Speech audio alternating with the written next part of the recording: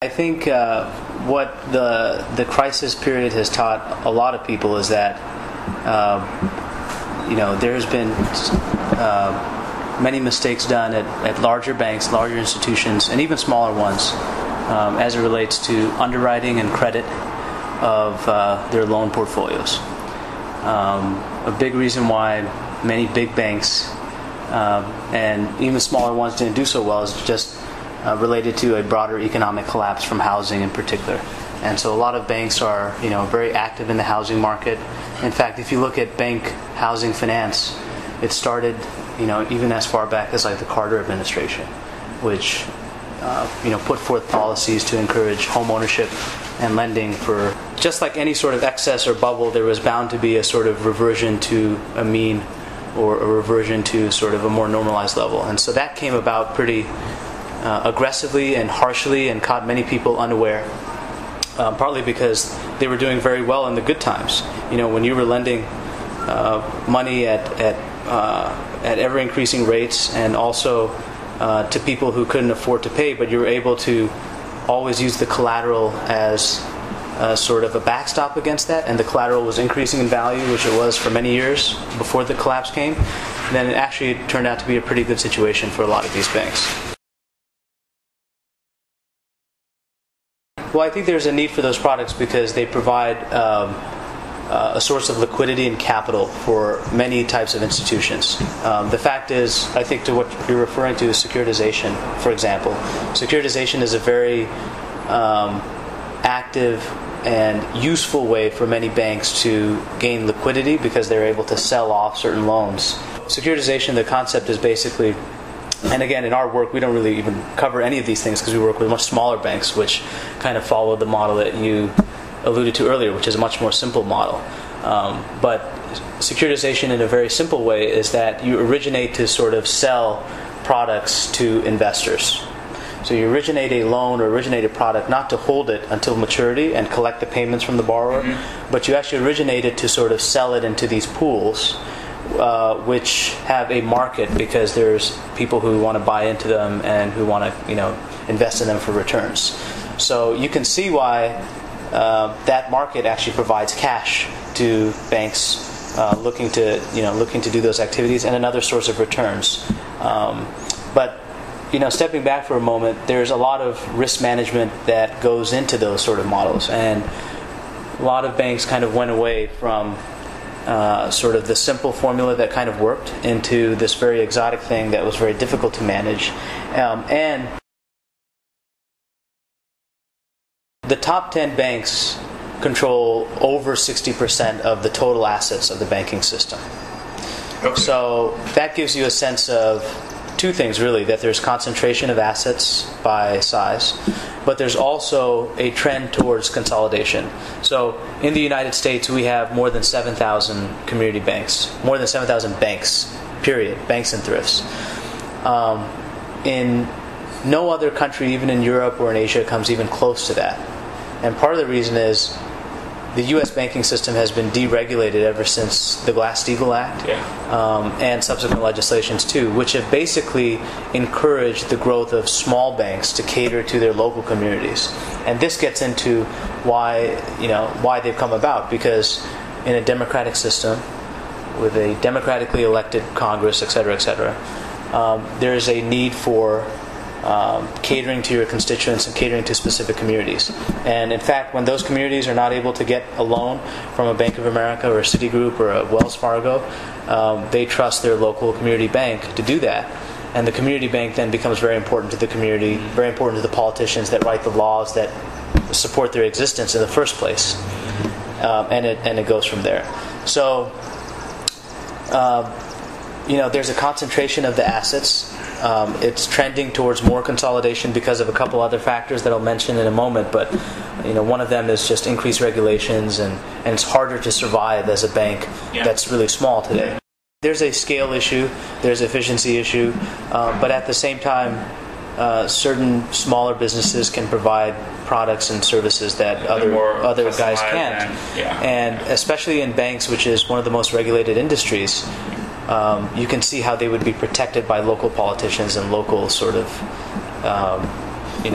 administration's interest to sort of keep them going. I think it's going to be brought on by the fact that it's just very difficult to survive in today's environment as a very small institution. Now, there's a need for those products, and there's a need for sort of those kind of banks, but there's certain flexibility of terms. For example, when they extend loans, there's certain, so even deposits, like there's the ability for them to actually give you a higher maybe deposit rate because they're looking for deposits, versus for Bank of America it's very easy to get those deposits.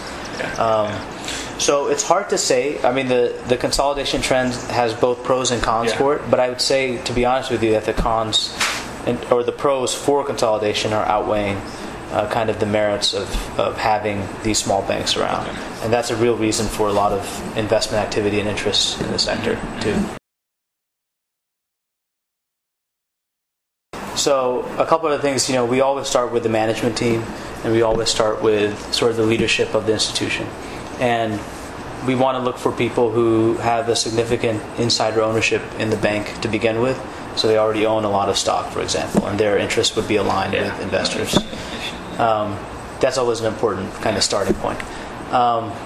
The other thing we'd like to see is, a big driver of any bank's revenues and earnings and what have you is just, net interest income. So the rate environment. So a big question that we're asking banks today is sort of, how do you navigate the rate environment? Do you have procedures and policies in place that, beyond just sort of hedging or whatever, that your balance sheet is sort of rate neutral on assets and liabilities? And there's a whole complex things that goes around that, but just basically saying that from a rate position, this sort of bank is not super exposed to when rates eventually go up. So a big thing today is that we're basically living in a zero interest rate environment, which can be good for banks, but it's still kind of tough for them to operate in this environment because the loan growth is still not there. And that's because there's some headwinds, economic headwinds, and people are not. It's easy to get deposits today, right? Because people are fleeing, riskier assets, and they want to just park their money in the banks, even if they pay 0% interest. They're still willing to do it because it's safe. But on the earning assets or the loan side, it's very difficult for them to find, those sort of things. The other thing I would mention, and that we're really particulars about, is just credit underwriting and credit standards and credit quality. So a big reason, just going back to the crisis, is didn't have the right people kind of thinking about them, or didn't have the right kind of framework to think about them. And so I would mention that's another thing too. I think one area that's going to really drive it is going to be the government expenditure side of the GDP. And the government's already done quite a bit through this crisis in both fiscal and monetary sides of things. But there's a lot of projects that are shovel-ready, that are bridges, that are infrastructure, that can definitely get going, and that can probably, help things. Where the economy is today is a very, very difficult kind of situation. I don't know how much more room, like monetary policy-wise, people have to play with. In fact, there's not much room at all to play with. As I said, zero interest rates, and the Federal Reserve has been kind of pumping money even since the interest rates have been zero through a variety of different programs. So I think it falls then on the backs of fiscal policy. The TARP program, this has gone on for a long time.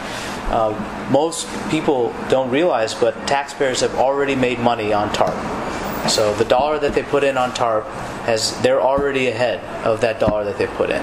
And this is, while TARP was initiated at kind of a crisis stage for one industry, it shows that smart government programs can come into play and can have some private partnership and can make money for people.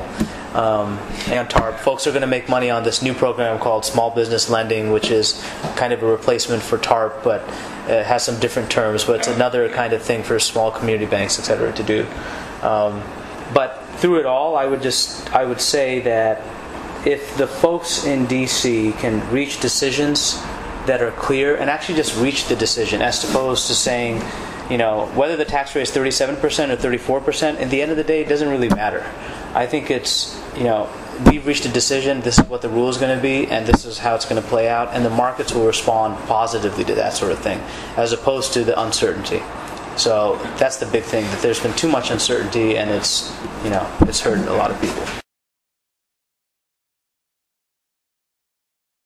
One or two points on this, because I've been following the news quite a bit, and where we live is not too far from where the fires happen. But two things kind of come to my mind here.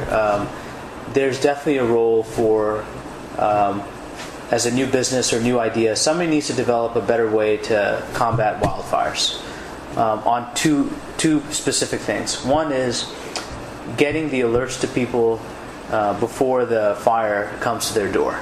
It actually sounds like a stupid and kind of easy thing, or just send the alert.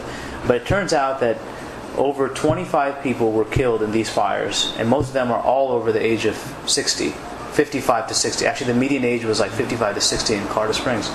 And it turns out that not only did they receive the warnings late, but they were the kind of people that have been in their houses for 5 or 6 generations. So they've raised their kids, they've raised their grandkids, etc., etc. We need to find a way to reach those people better, more effectively, and sort of get them in safe places, or do that in the first place. But even before that's the case, we need to find a better treatment or sort of way to combat the fires. And what they used this whole past month and a half has been this product called red slurry. And red slurry is a chemical compound which destroys trees and poisons waters and kills fish, actually. And that's the chemical that they were dispersing. That's the chemical that they have been dispersing over the past 2 months. Everybody knows it. The FDA, Food and Drug Administration, knows about this. All the sort of government authorities know about it. Even all the people on the ground know about this. So, but there's just no additional way or no other kind of option available at this point in time to do it, to handle this issue. So you're talking about a 200,000 acre natural forest, one of the most beautiful forests in this country.